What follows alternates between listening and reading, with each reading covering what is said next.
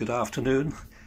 This is the rear wheel of my Dawes Discovery Trail, on which the spokes keep snapping.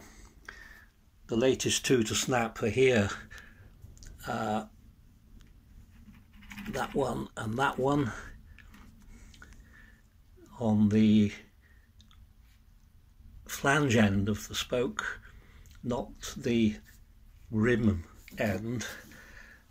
These are the 7 spokes which have snapped previously, all at the flange end, not the rim end.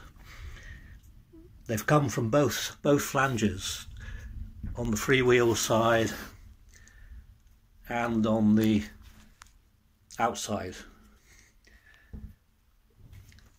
There's no obvious explanation for this, but it's notable that they have all snapped at the flanges.